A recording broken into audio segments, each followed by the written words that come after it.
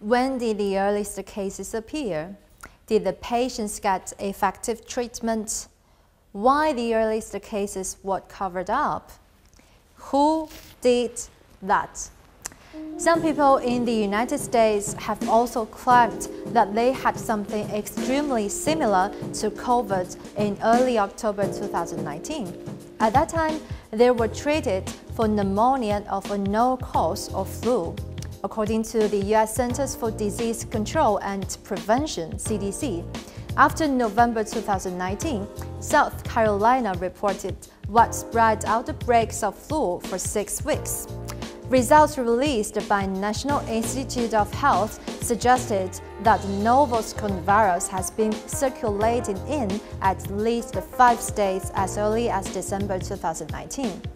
However, some politicians in the U.S. still smear it as the Wuhan virus.